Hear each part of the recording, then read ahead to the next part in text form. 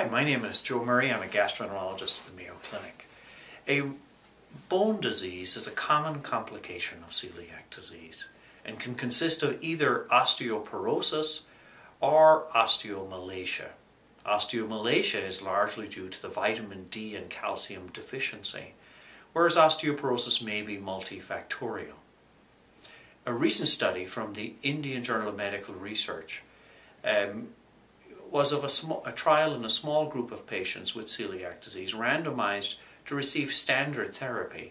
That would be a gluten-free diet and calcium and vitamin D supplementation versus patients receiving zoledronic acid, a very potent bisphosphonate given parenterally.